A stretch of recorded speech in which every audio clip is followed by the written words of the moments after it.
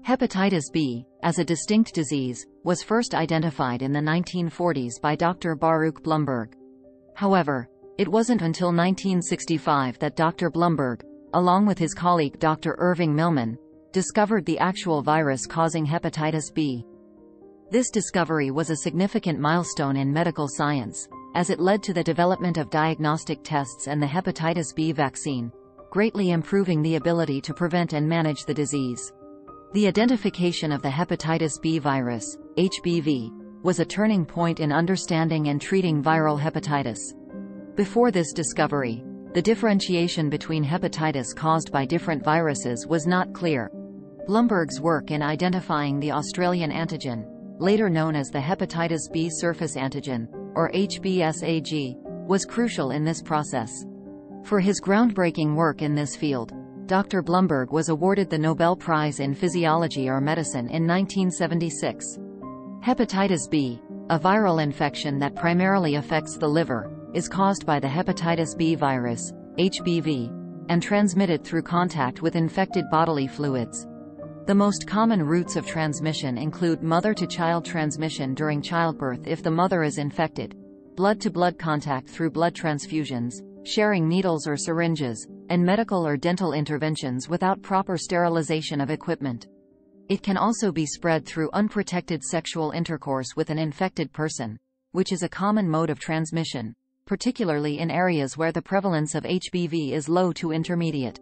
Shared personal items like razors or toothbrushes that may have traces of blood can be a source of infection, and occupational exposure is a risk for healthcare workers who come into contact with blood or bodily fluids.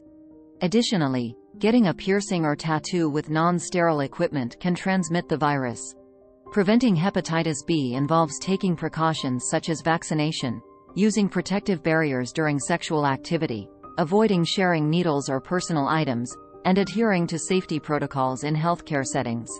The hepatitis B vaccine is highly effective and is the best way to prevent the disease, typically being part of routine childhood vaccination programs in many countries.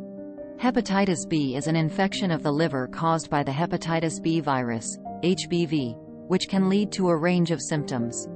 Some people, especially young children, may not exhibit any symptoms at all. However, when symptoms do occur, they can include jaundice, characterized by a yellowing of the skin and eyes, indicating liver dysfunction. Fatigue or chronic tiredness is another common symptom, along with abdominal pain or discomfort, particularly in the area of the liver. A loss of appetite, often accompanied by nausea and vomiting, can also occur. Other symptoms may include a mild fever, dark urine, pale-colored stool, joint pain, and general muscle soreness. It's important to note that symptoms of hepatitis B may not appear until 1 to 4 months after exposure to the virus. In some cases, particularly in chronic hepatitis B, symptoms may not be noticeable at all.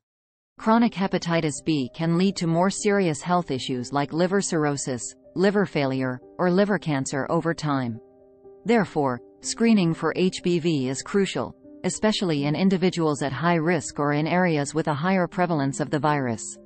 Consulting a healthcare provider for appropriate testing and guidance is advisable if you suspect you might have been exposed to hepatitis B or are experiencing symptoms. Treatment for hepatitis B depends on whether the infection is acute or chronic. For acute hepatitis B, which often resolves on its own, treatment mainly involves supportive care. This includes adequate rest, maintaining a healthy diet, staying hydrated, and avoiding alcohol and any substances that can harm the liver. In most cases, no specific antiviral treatment is required for acute hepatitis B. Chronic hepatitis B, however, may require long-term or even lifelong treatment. The goal is to reduce the risk of liver disease and prevent the virus from spreading to others. Antiviral medications are the mainstay of treatment for chronic hepatitis B. These drugs, such as tenofovir and entecavir, can effectively suppress the virus, slowing the progression of liver disease and reducing the risk of liver cancer.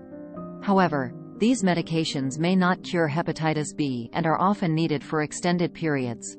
In addition to medication, regular monitoring is crucial to assess liver function, the state of the virus, and the health of the liver. This monitoring often includes blood tests and liver ultrasounds. For those with severe liver damage or liver failure due to chronic hepatitis B, a liver transplant may be considered.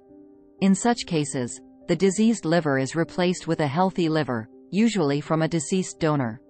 It's also important to prevent the spread of hepatitis B. Vaccination is the most effective way to prevent hepatitis B infection.